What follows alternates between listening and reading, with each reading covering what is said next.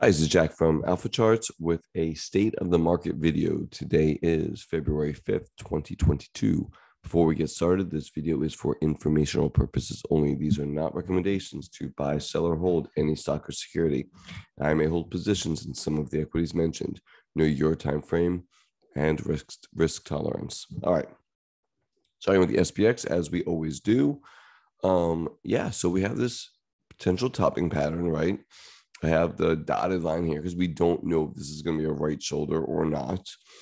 But it is kind of constructive because we regained the 200-day. This should have been, in my opinion, this was set up to be at least a bear flag and a breakdown, but it didn't break down.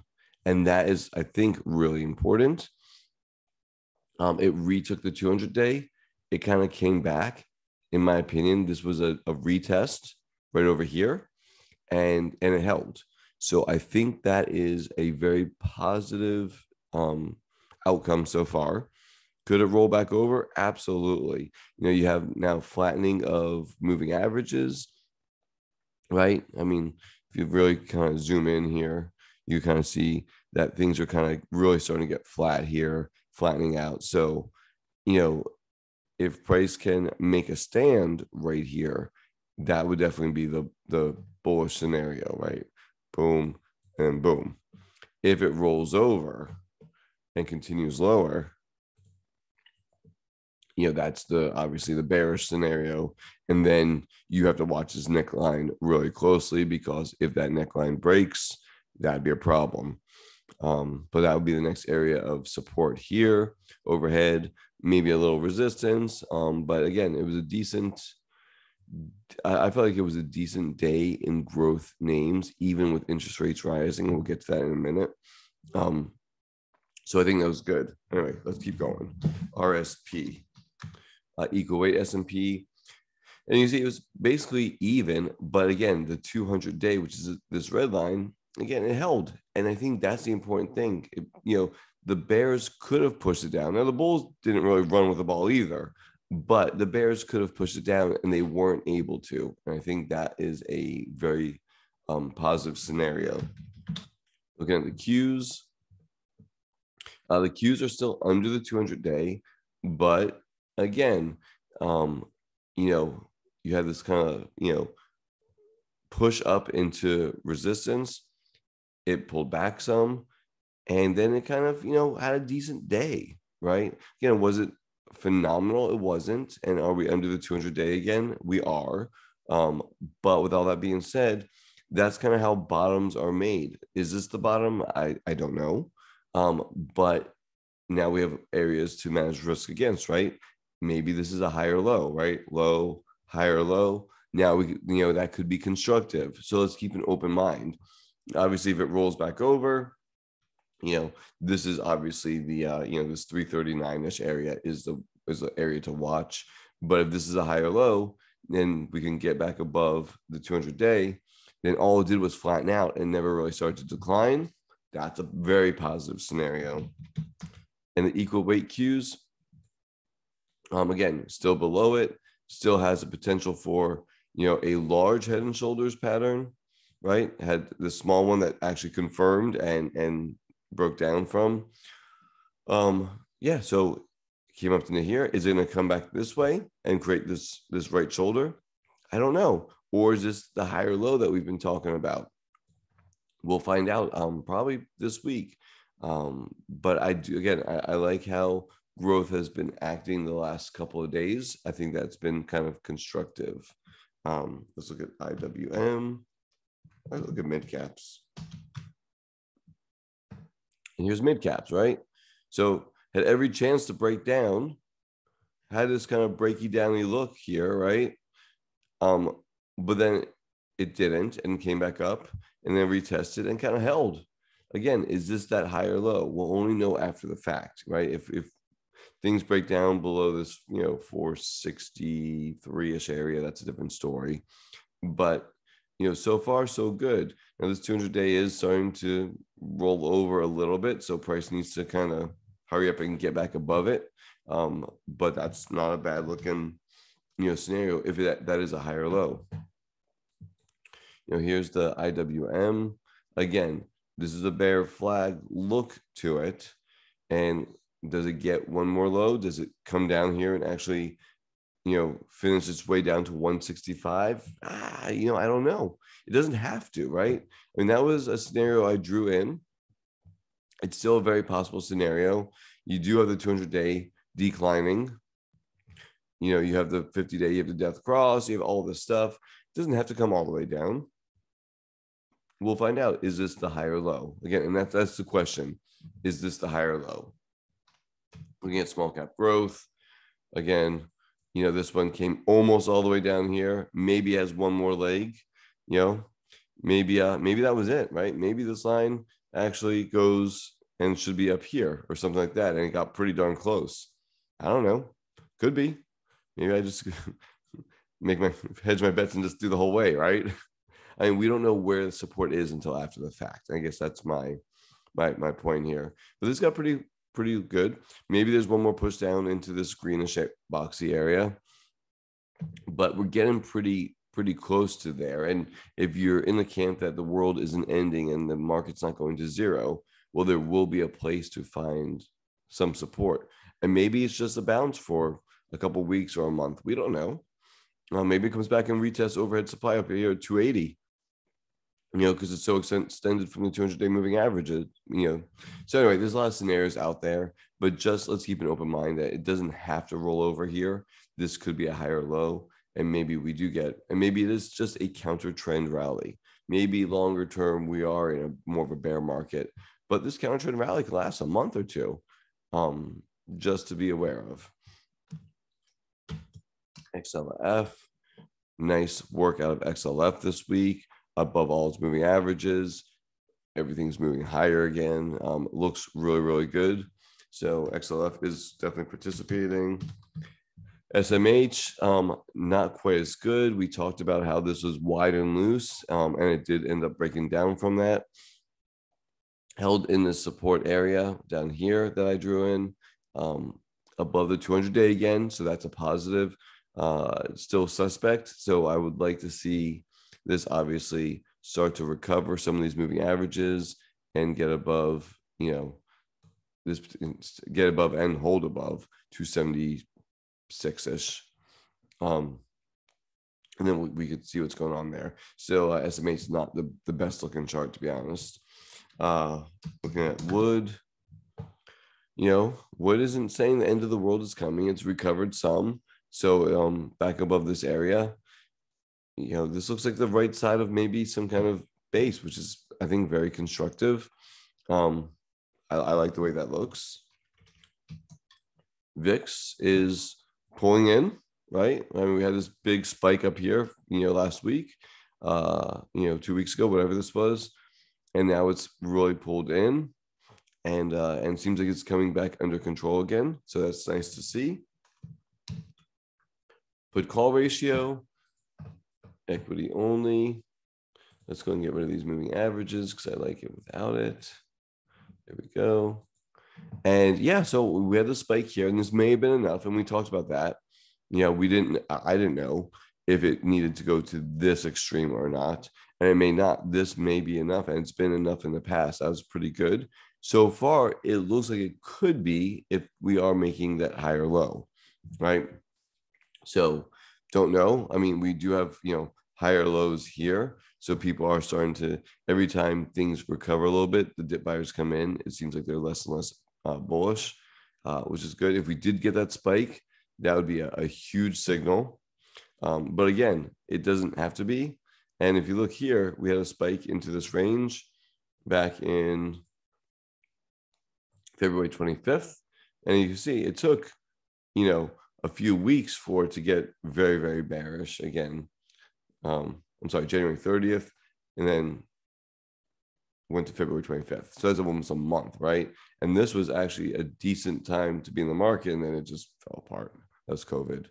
But all in all, put call ratio, sentiment indicator, we did have that one pretty good spike into this area. Again, we could have a few weeks, could be a month, could be much longer, who knows, where things may be okay. Looking at breadth, breadth is still not great. It's only at 30% above the 50-day moving average. That's nothing to write home about. It's not extreme low, like but it's still not great. We don't know if we're going to get there or not. We could recover just from when it was 20% not too long ago. We'll see, but again, no real signal there. We have bond ratios. So bond ratios are interesting because when you really look at them, they're not signaling and have never signaled the end of the world is coming, right? This is nasty, right? And let's just go to weekly so you see like some historical precedents. This was 2008, right? This was 2011, 12, nastiness, right?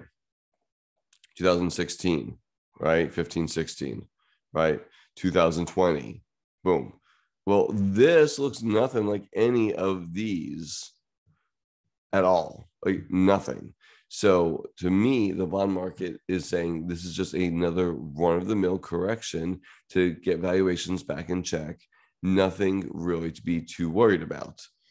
So somebody posted on Twitter the other day that bond ratios, they're not really working or whatever. Well, I would say in contrary, maybe they are. They're saying don't get too worried about what's going on yet, because the bond market's not too worried about it. That's the way I look at this particular ratio. That's the way I'm approaching the market, at least currently. I'm looking at 10-year yield. We had a nice bull flag that we talked about here. I think 2% is going to be the magnet. It's had a nice strong move up that way, 1.931. So 2%. I think that's priced in already. Above 2%, that would be the different story if we get to the 3% range, or start to break out above it. But as of right now, I think 2% is going to be is probably priced into the market already, because the market is forward looking. So, and again, let's just show you a weekly chart where all my lines are, just so you can have an idea. Here, this is from 1981, right? The peak, beautiful downtrend line. So in the end, it was still in a downtrend up until we hit this this line, right? So 3%, there's 2% right there. 3% is right above it. Let's go back to a daily. We're gonna hit this downtrend line. There's 3%. If we start breaking above those or into those, that could be more of a serious situation. But I don't think, I don't know if that's going to happen or not. I think 2% is priced in for sure, though. And that's why, as they rose on Friday, we didn't see a major sell-off in the market, probably because it's already priced in. Looking at gold, again, let's go back to the weekly on the gold chart. Just a beautiful pattern that's a decade plus in the making. And does it break? I don't know. I mean, it hasn't broken down yet. But again, if people aren't freaking out about, buying gold, supposedly a safe haven, then I'm not too worried about the market, right? We will see. Now let's go from gold to the opposite, which is Bitcoin, and the riskiest of the risk assets. And I think this 11% pop right here was really important. I'm putting a lot of emphasis on this because this was a very strong looking bear flag, and there's your break. And what happened? Boom, buyers stepped in, and they stepped in strong. Let me see if volume gives us any more ideas what's going on here. Good volume on this too. But they stepped in, and they stepped in strong. And when we really expand and look at it, they broke above the area that was important. We're above this 41,000 area. I think that's a really important. If we see continued strength this weekend, I think that that bodes very well for stocks and growth stocks. There's your 200-day still rising. Look at that. There's your 50-day. Let's just see what some of these. There's your 23-day moving up. So you have the short-term moving averages starting to really start to curl up. You have the 50-day that needs to start to flatten out. Maybe it's going to start soon if price can kind of keep moving higher. This is all looking really, really good. Again, Bitcoin being the riskiest of the risk, it not breaking down when technically on this February 2nd date, it should have, right, from a nice looking bear flag, but it didn't. And that's one of the things that has me much more bullish, again, being the riskiest of the risk. If people are putting money to work here, I think at least short term, there could be a higher low in the market and a potential bottom being put in. Are we out of the woods yet? Absolutely not. Can this roll over? Absolutely. But I did make some purchases on Friday because I do think that things are starting to recover some. Now, I will base those on a stock by stock basis, not on, don't really care what the index does at this point because I got to manage those positions. But chances are the index will be making higher highs and higher lows if my stocks tend to work out. And if the index rolls over, it'll probably pull those down with them. I don't like that the index is still under the 200-day on the Qs. I think we said the SPX was not, right? It's above, but the Qs are still under. So what I'm watching for this week is a recovery of this level, 365, 366. If 365 and 366 get recovered and we can make a higher high here, that would be the very, very, very bullish scenario. So that's what I'm looking for this week, hopefully. Again, conversely, a rollover and this, 340, 341-ish, that's support. That's what has to hold. Anything below that, and it's a bear scenario. Again, bottoming is a process, and this was a pretty good pullback. We were talking top to bottom, 17-18%. That's a good. That's good. That's enough. I'll call that a bear. A correction. That's enough for me, right? I don't need to go to 20%. That's a correction. A lot of growth stocks got hurt, even way more than that, and so that may be enough, right? Let's make sure we keep a look at both sides of the coin, right? And again, I want this to be a higher low because I like to be on the long side of stocks. I don't want to be in cash. I'm about 75% invested currently.